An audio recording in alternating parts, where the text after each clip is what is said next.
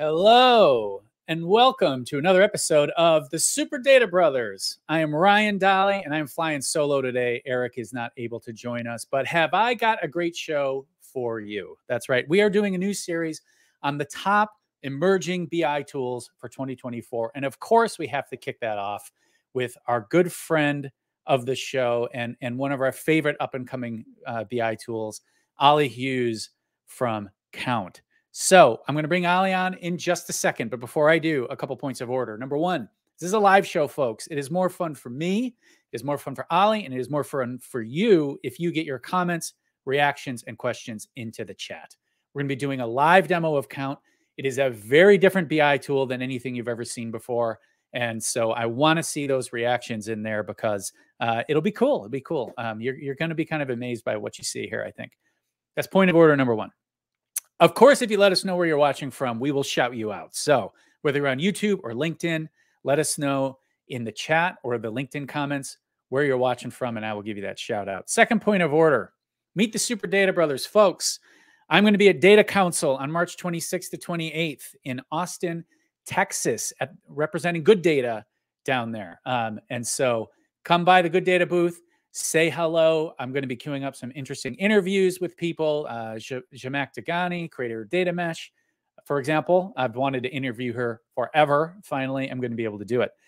So if you're going to Data Council, check it out. There's lots of after parties and stuff. I don't totally have my schedule figured out, but when I do, I will get it posted. So if you want to grab a pint at the pub in Austin, we'll be able to do that as well. Okay.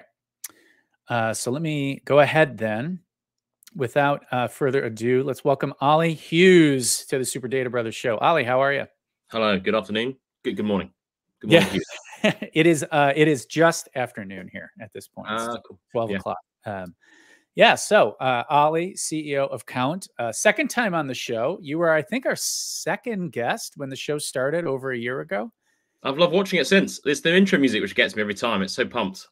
You know, my kids walk around the house like beatboxing that song all the time. Yeah. It's high energy. It's high energy.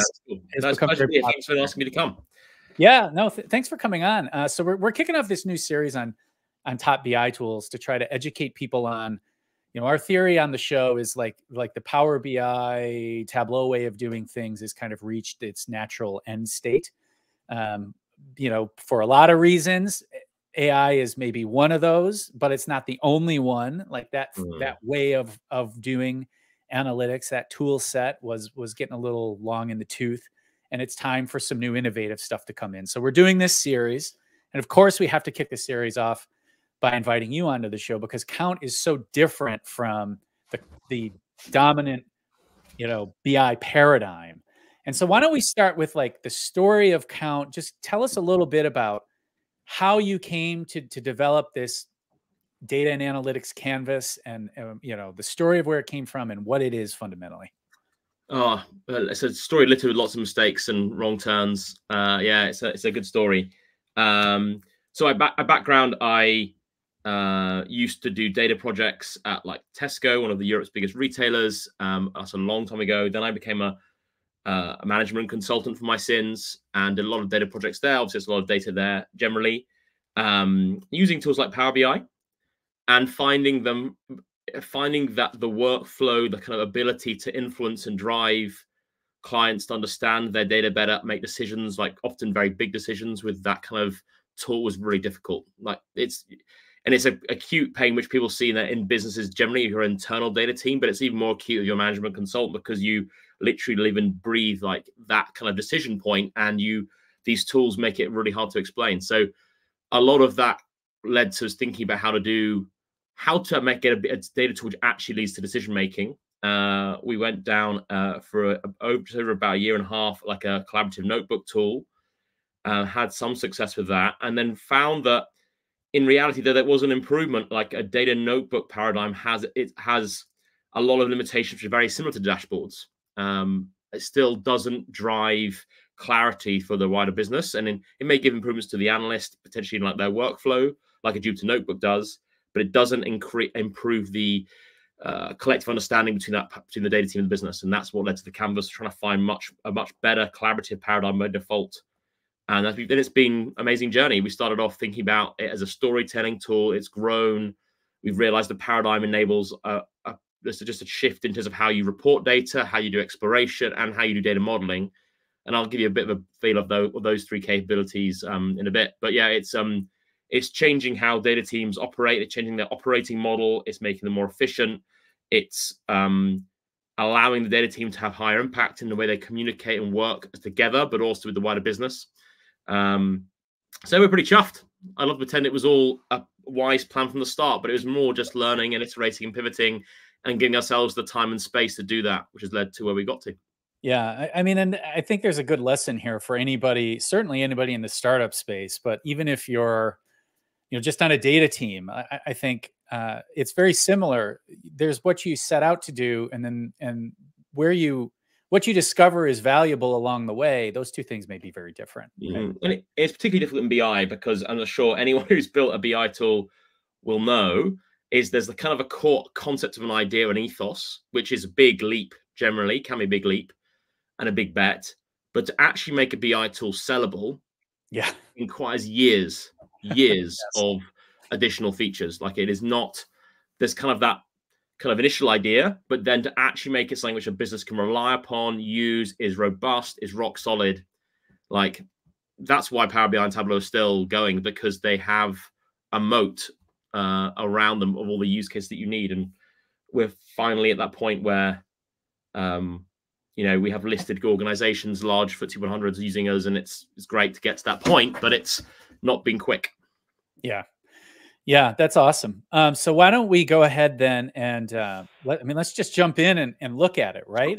That's the proof is in the pudding, as they say. Now, once again, I will remind you all watching live show. Okay, so let's pretend we're not on LinkedIn, that we're on Twitch. So like when the demo goes wrong, I need you to type wrecked in all caps and that sort of thing. If we could bring that kind of energy to the live stream here. Okay, so the way we're going to do this, actually, I'm going to share my screen to start, and then at some point we're going to swap over because Ollie's going to be doing more of the developer experience, right? But maybe we'll kind of start with me coming into the tool as a maybe in a user persona. You're my business user. Yep, absolutely. So just let me get this set up here. Of course, I have to mess with my setup. Okay, here we go. Very excited for this. And for those of you watching, like I will tell you, I absolutely adore this tool. I think it is incredible. So let's share my screen here. Yes.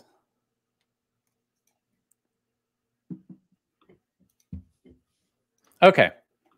So here I've got an invite to Count, and what you can see on the screen is it says View Canvas. So you really are being brave here. You're going to make me do authentication as well. You're going right from the start. That's right. This is a total review. You take some cookies then. Okay. Accept all. Continue with Google. Sounds good. So Google and Microsoft authentication. Yes. Continue. All right. Cool. So I'm coming into Count. I've got it's loading. All right. So now I'm in. So here we are right off the bat. This does not look like a BI tool. No, not at all. This is actually, as you can already tell, there's a lot of stuff on this page. This is our demo canvas, right? It's intentionally got a lot of things to walk through, but we don't cover them all in one go. But just to give you a sense of the scale here, there are 6 operational reports.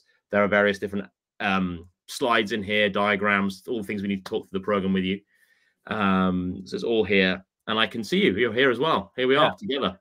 So here we go. I'm going to zoom in, and one of the differences here, I'll actually just follow you, Ollie, so we can see. Like here we can see Ollie's mouse cursor pointer on the canvas as it moves around in real time, right?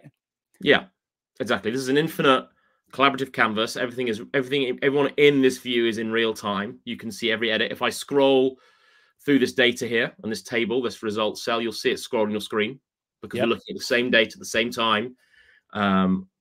We're working in real time together, and this could be two analysts, two data engineers, a data engineer and an analyst, and a business user all working through a problem together. That's the whole idea of it. If we scroll down to this diagram, this is often how we describe, if you follow me here, this is how we describe the product. It's enabling these three user groups to work seamlessly in one workflow, where data engineers and analysts can work through data models, can iterate and debug their data pipelines together.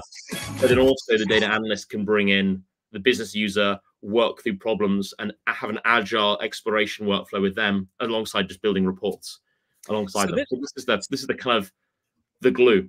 It's allowing these three teams who are often very siloed with lots of information which can't be shared easily between them, working in a sort of agile way across as they build out reports, data models, and explore the data in their business. Yeah, and we've got a couple comments here. Rohit says it looks like Figma. Absolutely. Do you hear that a lot? Like when people come in, or they're like, "Oh, this looks like Figma, or this looks like Miro."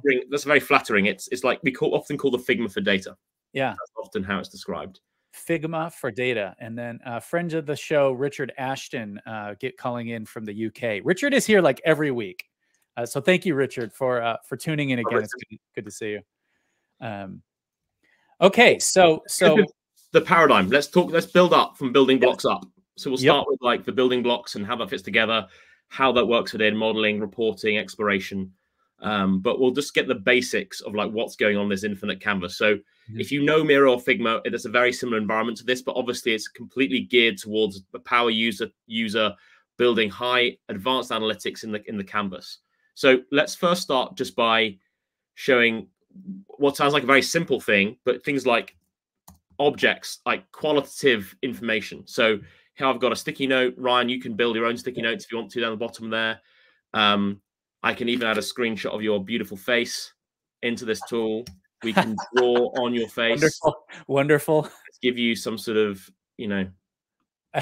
rabbit ears. There's all the kind of collaborative tools that we're already used to, maybe in other kind of collaborative environments we have in the product. And it sounds so simple to do this, but it's so essential to allow you to collaborate across the full analytical workflow, scoping out what we're going to be building, drawing the report you build before you build it, annotating your work with assumptions, helping you as an analyst thinking through the complexity of your work and annotating it for yourself, or communicating like a story with annotations or just business objects like screenshots of your app or your website. All that stuff is the glue which makes the data you're doing make sense. And that's what these tools are here for, as well as making Ryan look amazing. And so this type of thing here, like this, this kind of collaborative process, this planning, idea generation, this is in virtually every other BI tool. This is still happening, hopefully, but it's not happening in the tool, right? Like we're doing this, we might be doing this in Miro, or, the reality is many teams aren't doing enough of this at all today. Sure. It's not the differentiation in itself, but it is the glue which makes the rest of the workflow make sense. Right. And so, okay. And so we've kind of got the collaborative whiteboard, feature sets, sticky notes, diagramming, everybody, like I did one of these yesterday, you got 5 people in there. It's like, everybody get your ideas out. What could we build? That sort of stuff you can do right here in Tool. It's essential to that part, the annotation of assumptions. You realize very quickly this kind of stuff is missing when you're working in a we often have very single task oriented tools. Like this is the UI for building a SQL query. This is the UI to building a chart. And the problem is we haven't got a way to cut a workflow which cuts across all those silos. And that's when this kind of stuff is really important. The second paradigm then is this idea of cells. And cells, just like a Jupyter notebook, if you use that, these are computational blocks. We have an input and an output, and it can run in memory, or it can run on an external data source. We have a few different types of cells. This is a SQL cell. So we can see here a pretty long, gnarly DBT model in here. And we've running this on a BigQuery database right now. We've got about 4 different databases in this canvas on the left here, different colors. And this one's pulling back some data from BigQuery. It's a fact table on MBA data, which Taylor from the team is a big fan of. Yes. But these cells, you can have different types. We can also then have a Python cell, I won't run any complicated Python right now, but this is a box where I'm building that data set into a data frame. I can then, and this already shows you the paradigm here, which is that I can refer to the results of a previous cell again. So this arrow is showing us the lineage of this. So from a SQL cell to a Python cell, I can then go back to SQL again. Let's do a count of the rows of this data frame in SQL. And I can also, these cells can also be filter cells. They can be visual cells. So I'll quickly build a visual on the left here, just in the sense of like which players have won the most games. And this is the way, the other paradigm. Each of these blocks of code link to each other. So if I was to change the query above, running on BigQuery here, and added a limit 20, because I'm not going to write complicated SQL, that change will now cascade through all the arrows, effectively giving you an updated visualization. And wow. This is where you can start to iterate, permeate, and lay out your logic as you build and explore the data in this two-dimensional way. So the other paradigm here is bringing all the capabilities we may have in different tools in our workflow, a Python cell, a SQL cell, some visualization, and I'm bringing them together into one linear, we call it analytical DAG, where these cells are referencing each other, can rerun. Oh, wow. Okay. And so, you know, so here you've up top, we've got a SQL cell, and now you've got that feeding this Python cell, which then feeds back into a SQL cell. And this SQL cell is also feeding this visualization. That's right.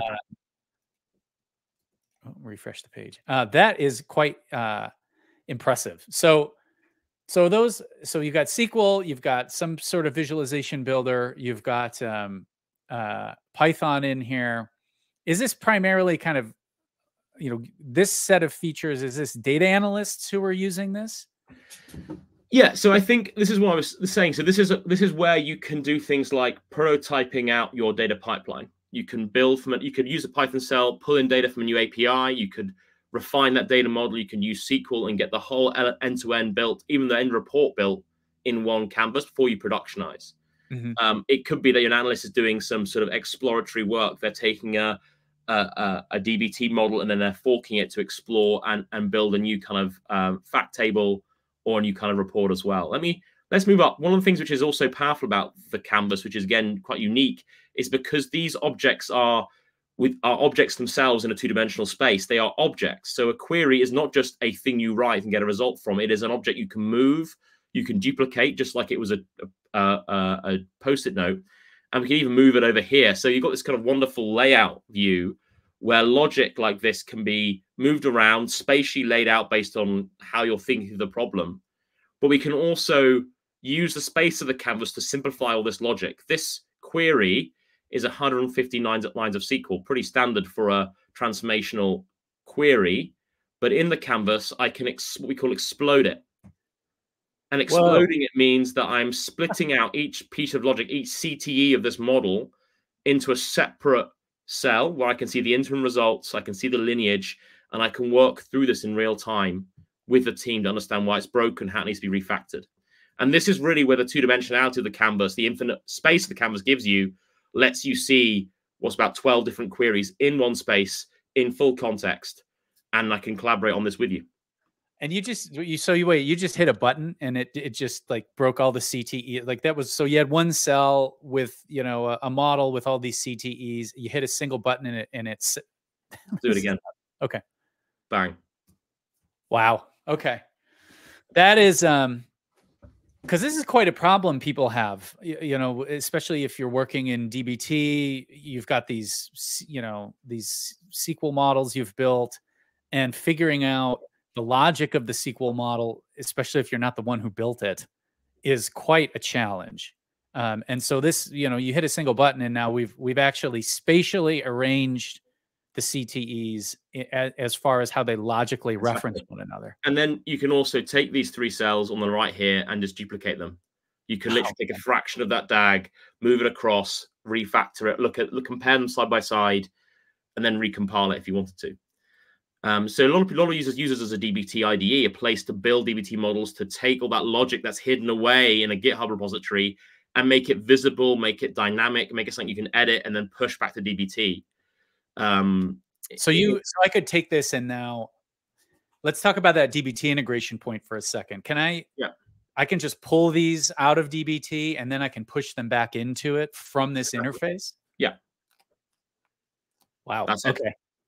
Yeah, and we can run uncompiled SQL with Ginger templating directly in the canvas as well. You can refer to different. I can bring some in if you'd like, actually. Maybe yeah, and I can see that on the left-hand side here. When I look at my data sources, a couple of them have the DBT logo, so that this is telling me this is BigQuery, and the data source is BigQuery, and I have a DBT model associated. Exactly. So I'm now going to bring in I've got in my list of schema and tables of some models. I can now add them as uncompiled SQL. So now we've got here 1, 2, 3, 4, 5, 6, 7 DBT models. This one down here, you can see is the final model. Yeah. And you can see here that we've got the config section. We've got the different refs. We can see what that will compile to if we hover over it. We can also compare the SQL compiled versus uncompiled and dynamically update it and then push it back to DBT. And it's doing this in a way which is fully interactive, fully collaborative. And the amazing part of this is, it's the fact that DBT models aren't the end artifact. The end artifact is the analysis. It's the getting the business to see this logic and work through it with you if you need to. It's the kind of all this thousand lots of code which data teams build, which no one has any visibility of, suddenly can be seen, talked through, and understood with post-it notes to describe it if you want to. Yeah. So is that because I mean, this is a classic problem of data teams in general is, we build all this stuff, but nobody understands it. And is that, so would you do that? Like, would someone, say this model, come in here, maybe annotate it with post-it notes or screenshots of what it does or, whatever it is. And then would you actually take a business person in, and obviously you're not going to walk them through the code, but maybe explain the logic and make sure that it's correct or something like that? That often happens. Like we've had one of our customers had a problem where a bug in their DBT models was causing them to lose, I think it was like many thousands of dollars a week because they had a misreconciliation with their voucher system. And they actually had the data team working through the debugging this alongside the CFO, who was in here with like the ledger from their Salesforce trying to work out what was going on. And that scenario is happening. What's more common is when you're building out a new report. The analyst is therefore taking some of this DBT logic as a starting point, building out an operational dashboard or report, getting validation as they build with the stakeholders. And at the end of that process, when they want to actually finalize the report, they take the new logic they've built and refactor into the DBT models and then push that back to DBT, so that the whole workflow of modeling, report, and validation usage by the business has been built together in one unified workflow. And it's much more efficient, much less wasted work, because you're getting validation and value upfront before you then model that. I mean, this is something we talk about so much on this show, Ollie, is, we have a saying like your users don't know what they want until you give it to them. They may have an ask, but the initial thing that a business person is asking for is often it's their first idea. And what I've found over the course of my career many times is that if I deliver exactly what they asked for, they're usually happy for about 2 days. And then all the follow-on questions start to come in, right? But I also need this, but I also need that. Now that I see the dashboard, it turns out that it's not exactly what I wanted. Using a process like this, where you can kind of get their input in this collaborative canvas, I'm wondering, like, does that kind of shorten or even short circuit that process, where maybe you can more quickly give them Yeah, absolutely. So one of the values propositions of the product is it shortens time to value by half, because you have this ability to show methodology and show interim outputs as you build towards a final output. And it allows you and the stakeholder to steer what they're really looking for, get validation before you build too much, before it gets, dashboarding tools develop an incredible waterfall-like development cycle, which doesn't exist in code anymore, but exists in data still. And so it allows you this iterative loop where you can iterate. And if you need to make a change, you can make a change in the DAG. It will re-follow through anyway. It's a much faster place for a data analyst to work, much easier for them to deal with the complexity of their modeling, their reporting, exploration at that point. and then obviously allows them to validate with the business that this is a report they can trust. They can answer all those questions before they productionize it. That's very cool. I think for those of you who are just joining, I would just point out that it's actually, this is a live collaborative environment. So, we're talking about working with the business. I am the one sharing my screen here, and I'm able to see everything Ollie he is doing. He is walking me through the capabilities of the tool, even though I'm sharing my screen, because we're sharing this mutual session and I can see everything he's doing, which is part of the magic here. Should we move on to some analytics? We've done a lot of data modeling now. Yeah. So we got this request, from Rohit earlier. He said, this looks great for design time collaboration. How does this get productionized? How do you actually build out those end user facing, business person facing objects? Let's do it. Let's go down. We'll go down to the other part of the, some of these worked out analytical examples. We've got 6 different examples here we can walk through. So one of the benefits of the canvas is that it gives you a much more flexible presentation layer than any other tool I know of, actually.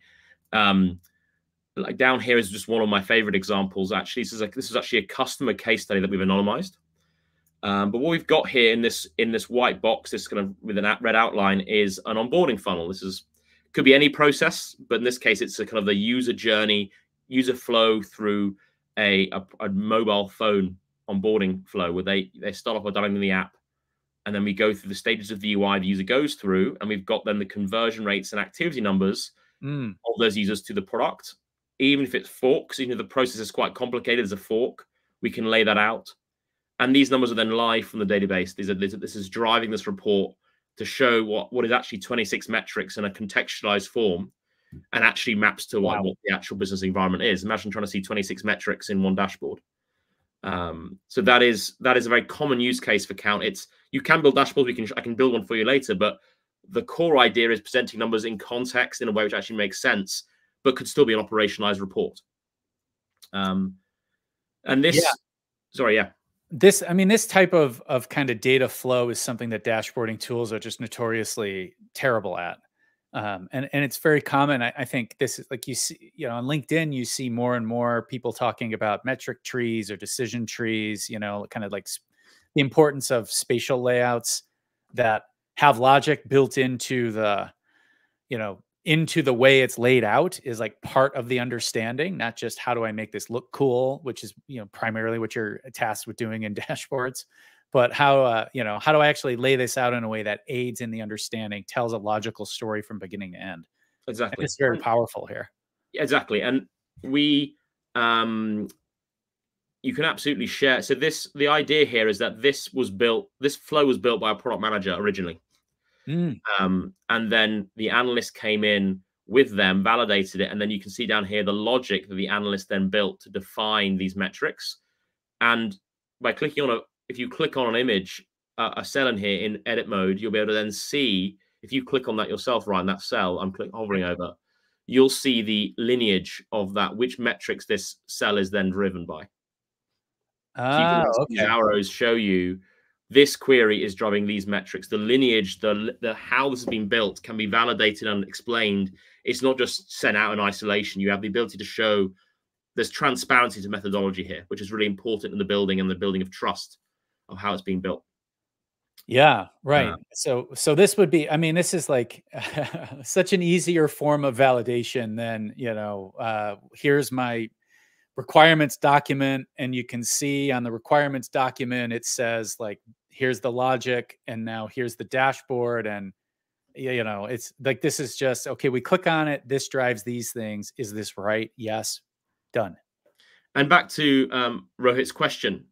I'm not sure, actually, underneath the Super Data Brothers logo, you should have a report button, Ryan. I'm not sure if you can see that button. Yeah, right here. So the report button, what have we done here? I need to refresh the page. The report button allows you to present these white boxes, we call them frames, as operational reports. It lifts those frames out of the canvas and makes them into a presentation layer. And that's where you can operationalize these assets. You can lock it down and then present them as a slideshow effectively. Okay, so I've hit the report button here. So for those of you who are wondering, how do you productionalize this? I've hit the report button, and now all the rest of that logic is gone, and I'm just seeing kind of this output.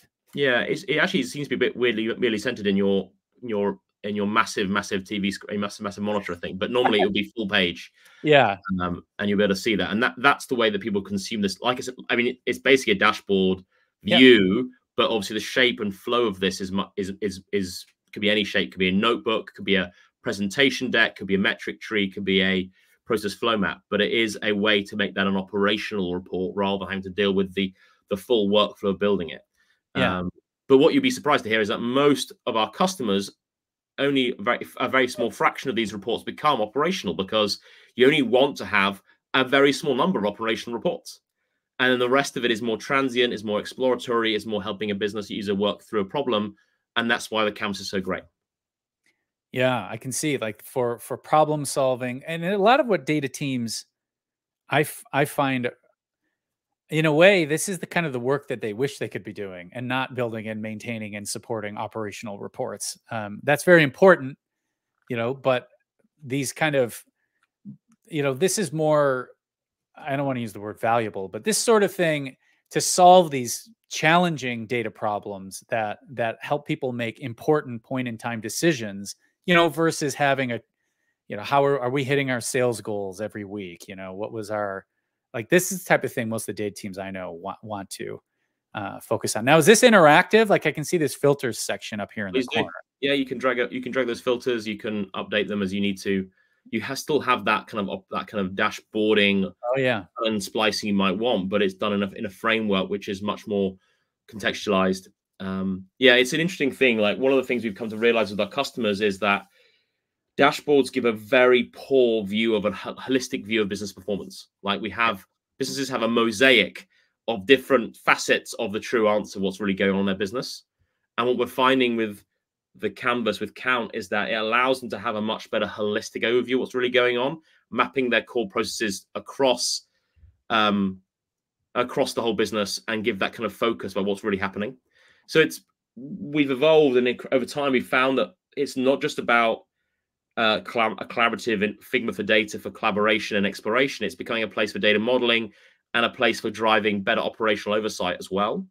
But the win is the fact you can do all those three in one seamless workflow, and you can move between modeling and reporting and exploration as you need to, depending on the need. Yeah. Now this, one thing I see, like, as I update these, it's super fast. So one thing with BI tools, you start to get, like you mentioned, all the stuff you have to put into a BI tool once you start building one, right? One of the ones is, okay, the query mode. Am I live querying the data, or am I extracting the data and storing it in a cache somehow? What's going on under the hood as I interact with these filters? Yeah, if you come back into Canvas mode, that's what classic example of, like, where it's helpful to go back into the Canvas and talk through it and what's really going on under the hood in the model here. So in Count, you have the option of running your queries directly on your database. So, and you also have the ability to have DuckDB in memory running in your browser to let you do small, effectively allows you a kind of millisecond response time for a subset of data which may be relevant to the actual report you're building. And that's really what we let you have that. The author has that flexibility to choose between, I want this to be running on the database, I want this to be running, I want to build a data subset in the Canvas, which then I build the rest of my report from. We let you choose that node point when you switch from local to cloud.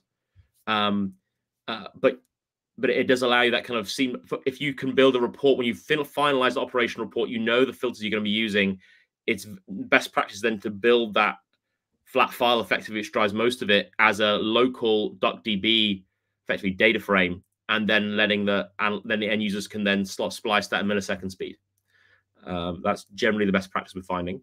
But that we have this kind of serverless model where we use the supercomputer on your laptop, as well as your database, to let you balance load, and it gives a much faster response time and lets you use what a database is great for, which is large scale analytics, and lets your laptop work for you in terms of getting speed. The fun bit is making sure that everyone who's in the Canvas at the same time, like you and I right now, we're running separate computation in our different laptops, but we're seeing the same number, and that's always a bit fun.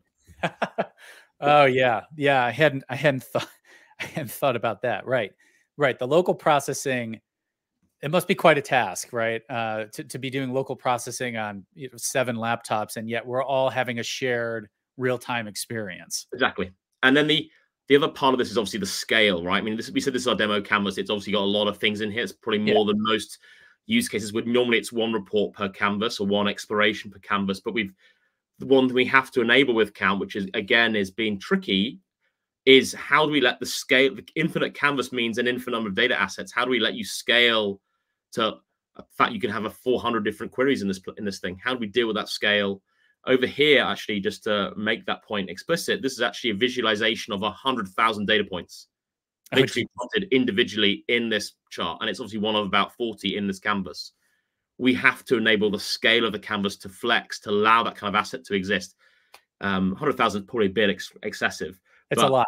The scalability of the canvas to run for multiple users across hundreds of assets is another big technical problem that a normal BI tool doesn't have to worry about, because it just has to show 5 charts in one dashboard. We have to show hundreds of charts in one view if you zoom out to 2% zoom, and that's another challenge. Do you have customers, like what is the largest number of charts, say, or cells, or just objects in a single canvas that you're aware of in production? I think we've seen people doing a database migration where they're running queries on like Redshift or another data warehouse, others that do exist, and migrating between them, where they're literally laying out table by table the results of each of these different tables and mapping them and comparing them.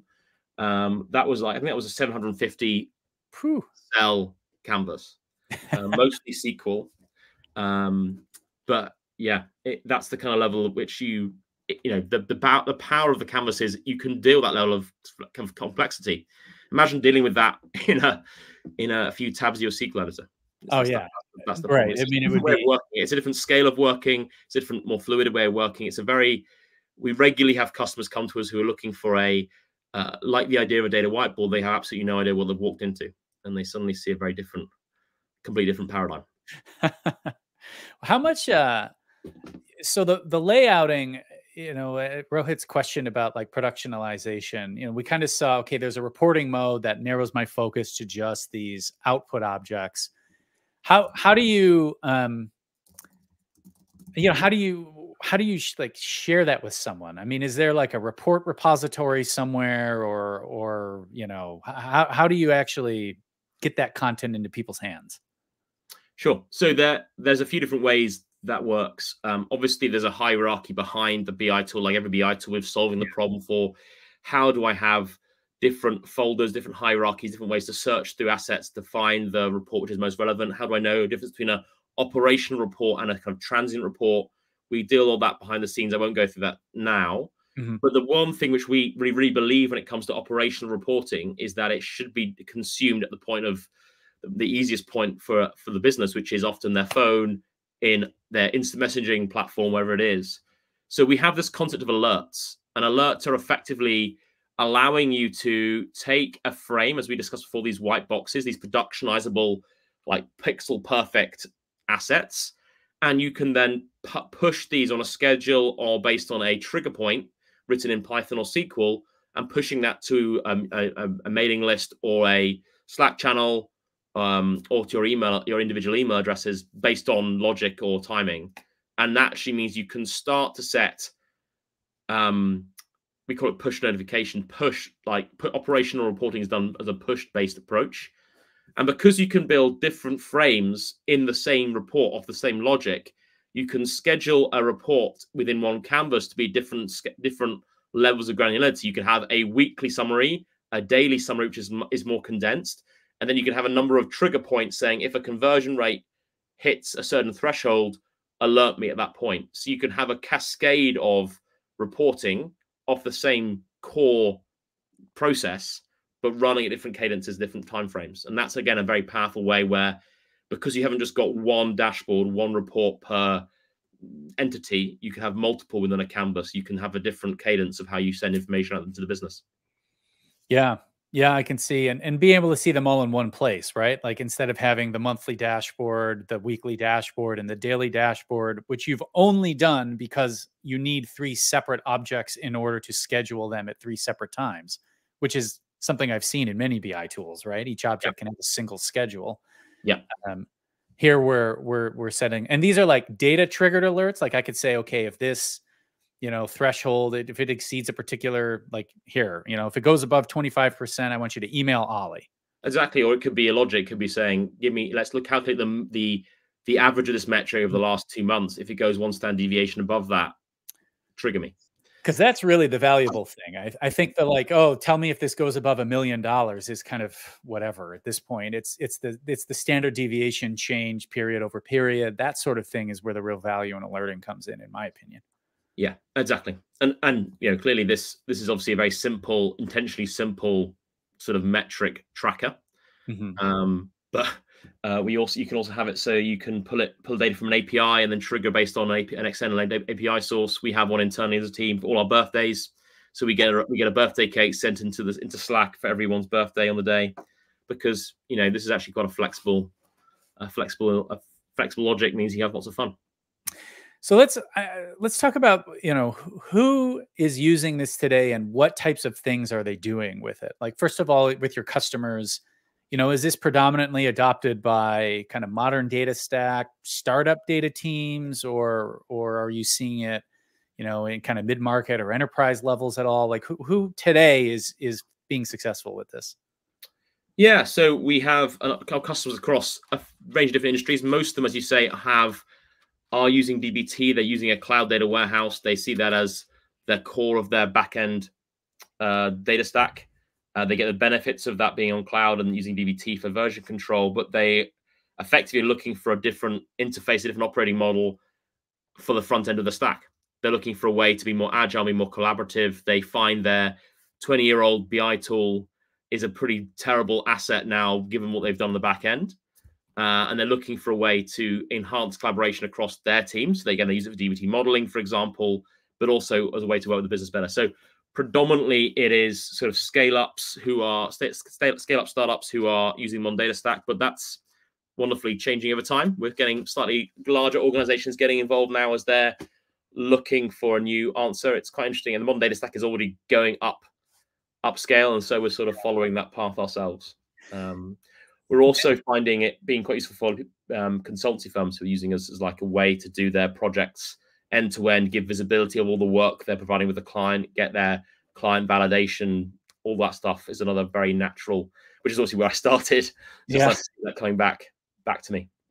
Yeah, I was just going to ask that, because looking at this, my also background in consulting, I look at this and I think, okay, this would be potentially extremely useful as a consultant to make sure what you're building is valuable, line up the logic, get everything right, get the buy-in, even if the client ultimately, owns Power BI and what I'm going to build potentially is in Power BI. I could see myself still choosing to use kind of this approach and this paradigm of working before I touch Power BI at all, in order to make sure that what I'm building is actually valuable. Yeah. Does this live alongside other BI tools? Like, are there people like, okay, this is our analytics tool, our problem solving tool, and we've got Looker or Tableau or Power BI for like, the dashboard that everybody checks on Monday morning? We absolutely see that. So this is often how we describe and positioning of the product. So this is amazing. I just want to highlight you have this in the BI tool. Yeah, sure. Exactly. You didn't swap over to your PowerPoint presentation to say, actually, I have a slide for that. You literally went from here's a data-driven alert to here's my like systems diagram. Okay, sorry to cut you off, but that's exactly it. I mean, if you want to drive impact, you've got to be able to communicate. That's the gig. So we often say, look, we are wonderfully have the flexibility within the tool that we can be brought in as a complement to an existing what we call traditional BI tool. A lot of teams already have that, and the beauty of Count is that you can use us as a way to augment that, to remove a lot of the workflow which they are not ideal for, and give yourself a huge productivity increase and improve the way you work with the business. So If you have Tableau, Looker, they're usually the incumbents that we're dealing with. They're, yeah, using it for KPI reporting and self-service, that's fine, but they're a consumption tool. Let's pretend they're nothing more than that. They're an operational metrics tool for trusted data.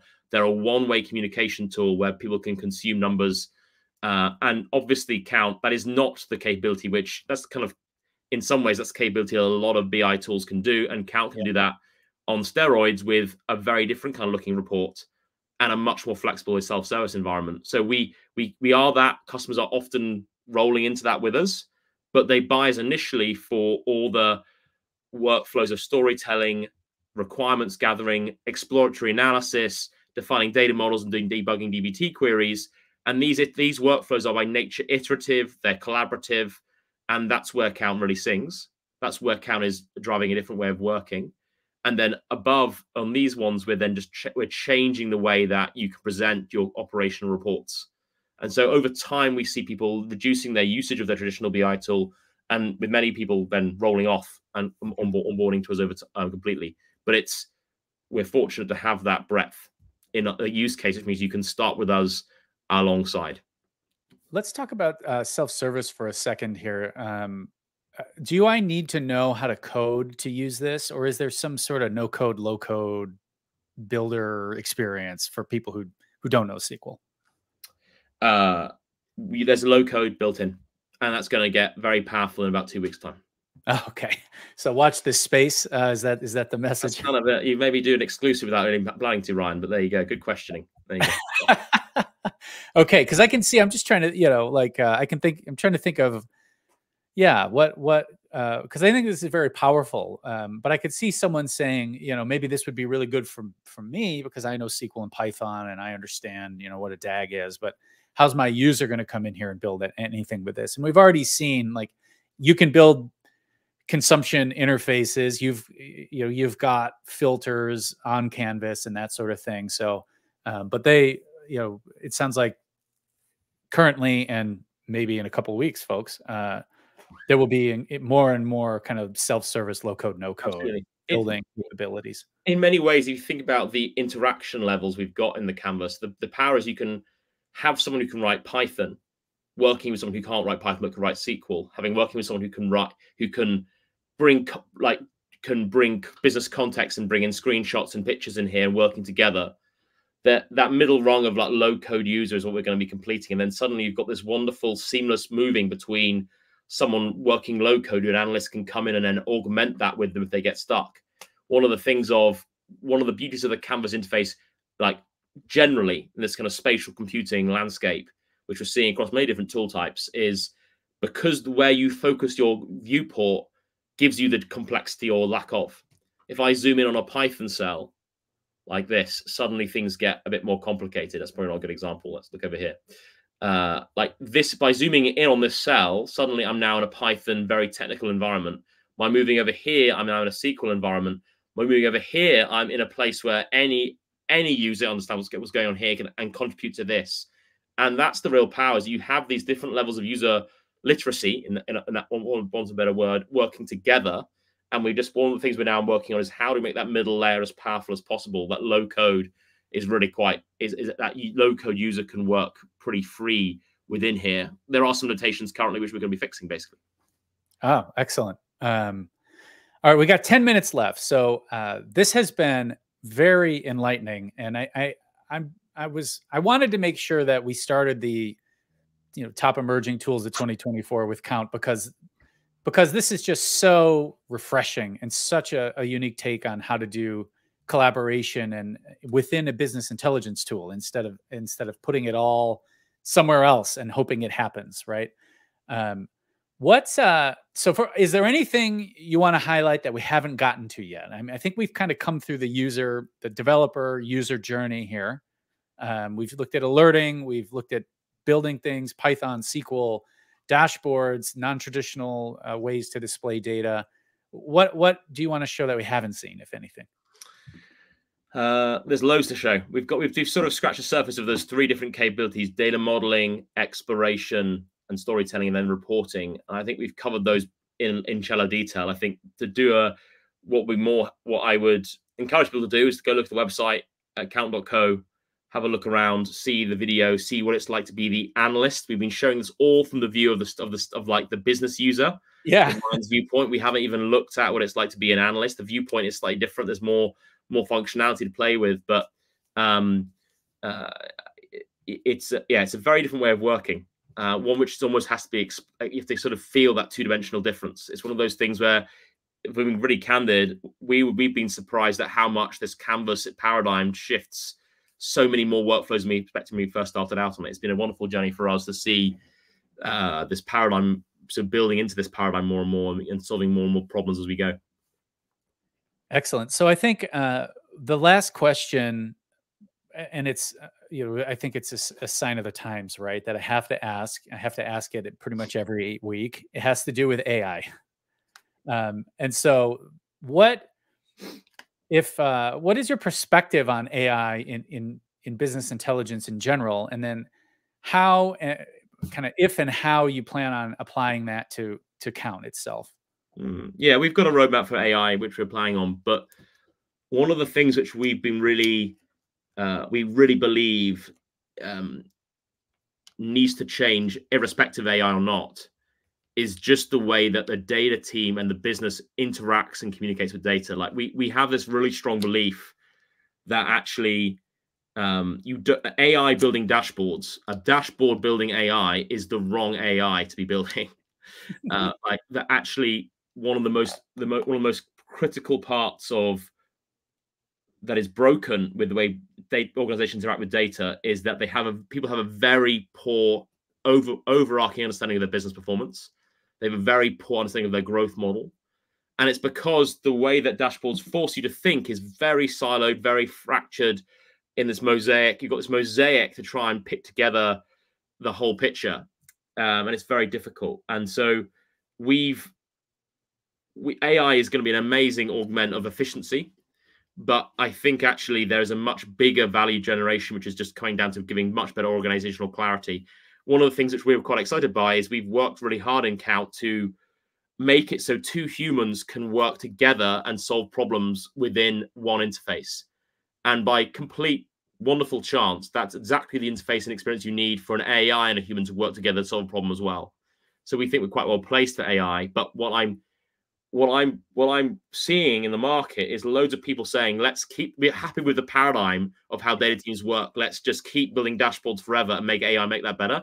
And we've been on the journey, which is almost orthogonal to that, saying we need to depart from that relationship. We need to depart that way of working, and AI will then enable that world to be better as well. So we haven't rushed into the AI space, is what I'm trying to say, because we don't think building AI to make the existing workflow better is the right workflow that we'll be focused on. Yeah, I agree completely. And that is what you see most BI tools doing. The obvious thing is, well, we're a dashboard tool, and building dashboards takes a long time. So can I have the AI build it for me? Can I just converse with it and have it build something close to what I would have chosen to build on my own by clicking around the UI? And it's not that I don't think that's valuable. It is valuable if it saves time, but it's just such it's just so far from the full potential that I think AI offers in terms of working with business people to help answer actual questions. And like you said, give them clarity on their business performance. You've got to start with the end. Like ultimately, you've got to start with the end user making a decision, and actually that can definitely be augmented by AI. But I think the black box AI approach is definitely not the way we're seeing users actually trust and build. So there's lots of things which I don't think. Basically, what I'm trying to say is I think AI is an enabler, but you need to put it on the right problems. And I think there's we believe in a paradigm shift in interface, which is what's going to lead to a lot of unlocking of value that's currently hidden away in existing tools. So I'm seeing a lot of people die for weirdly adopting this new AI paradigm, but then applying it to an existing paradigm, which I think is massively inefficient. Yeah. Yeah.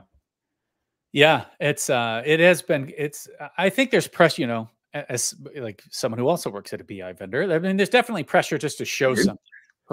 Yeah, but believe it or not,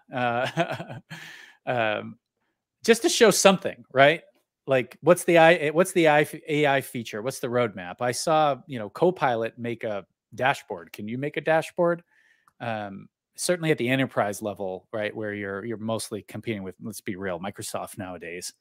There's that kind of pressure to just infuse the existing paradigm with AI. Totally. And I think we need to think of new ways to use these powerful capabilities, and not just, let's layer a chatbot into our dashboarding tool. The